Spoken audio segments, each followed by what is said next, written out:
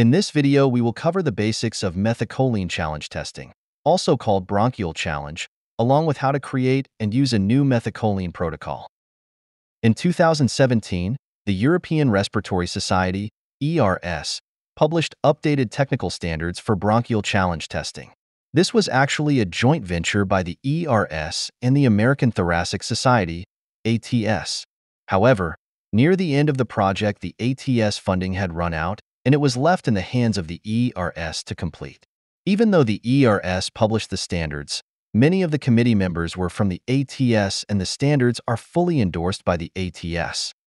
Bronchial challenge testing, or bronchoprovocation testing, is used to assess airway hyperresponsiveness, or AHR.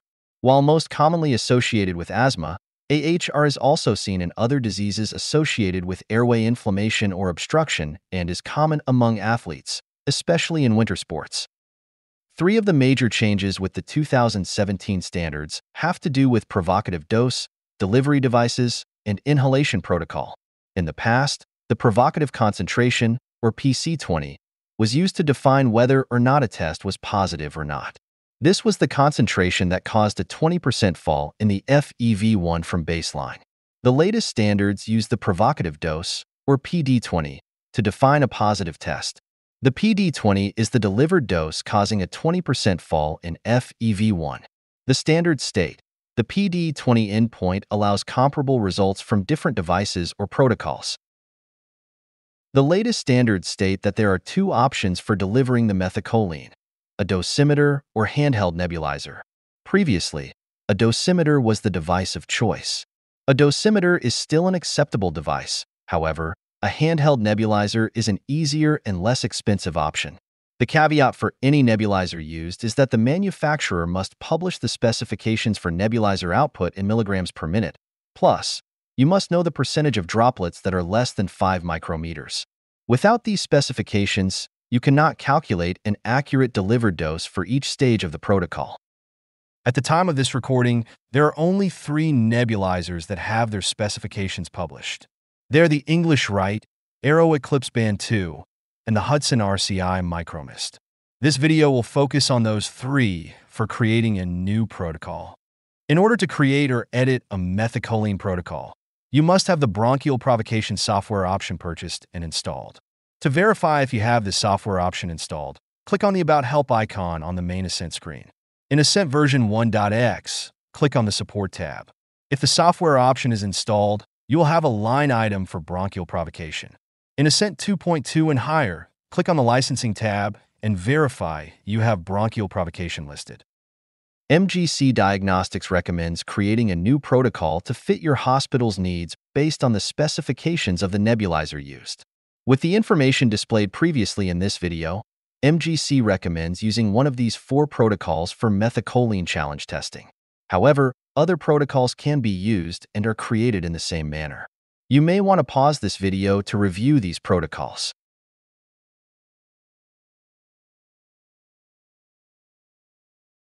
To create a new protocol in Ascent software, click on the main menu icon in the upper right of the software and click on the Admin button.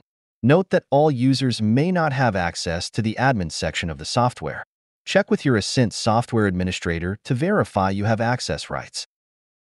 Note, depending on the version and options of Ascent software, the menu items in the Admin section may be slightly different than is displayed here. On the left-hand side of the Admin page, click on the PF Protocol Editor button. In the PF Protocol Editor screen, default protocols that came with the Ascent software or other protocols made by another user will be displayed. To create a new protocol, click on the plus sign above the list of protocols. When the new protocol dialog box is displayed, enter the name of the protocol. Next, from the drop-down menu, select the name of the challenge agent being used. In this case, we are selecting methacholine. With methacholine selected as the challenge agent, a timer dialog box is displayed. This timer is optional and can be used to help keep track of when to perform the first and second FEC maneuver after the subject has finished breathing on the nebulizer. If the timer is not needed, uncheck the timer box in the upper left.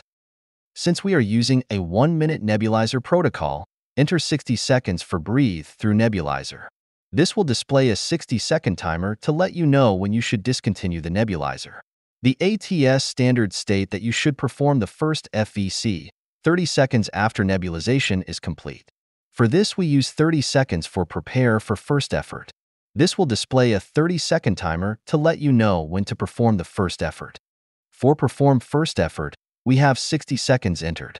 This will display a 60-second timer and let you know when it has been 60 seconds from the beginning of the first effort, giving a total of 90 seconds from the completion of nebulization. In the perform second effort box, we have entered 90 seconds. This will tell you when it has been 90 seconds from the completion of nebulization and to perform the second FVC maneuver. With the timer set, review the positive indicators entry.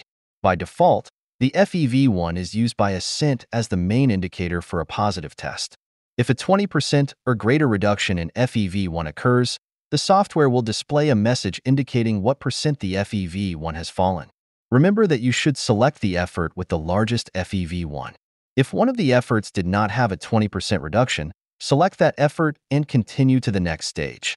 If performing airway resistance with your methacholine test, you can add airway resistance as a secondary indicator. Be sure to check the is active in the upper right. This will make the protocol available for patient testing. Next, we will focus on adding the various stages to the protocol. In this example, we will be entering the 1-minute protocol using the Hudson RCI Micromist nebulizer. There are a total of 8 stages in this protocol. Use the plus button to add stages until there are 8. Next, fill in the label, concentration, and delivered dose as shown. Then check the diluent box under baseline. The guidelines recommend using the diluent stage as the stage to which all subsequent efforts will be compared to. The labels for each stage can be customized for your facility. These will show on your methacholine reports. Be sure to keep the labels as short as possible so that they fit within the space or columns on your report. Once your protocol is complete, be sure to click on the Save button to save all of your changes.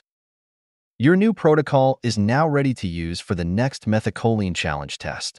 When you enter patient information on the patient visit screen, go to the drop-down menu for protocol and select the methacholine protocol you created. When you go to the test screen, your methacholine protocol with all of the appropriate stages is ready for you to use. Complete testing at each stage before selecting the next stage in your protocol. Continue through each stage until you have a 20% or greater reduction in FEV1, or all of the stages have been completed. Thank you for watching this video. For more information on methacholine challenge testing, please contact our technical support department at 1-800-333-4137 or email mgcdiagnostics@support@mgcdiagnostics.com.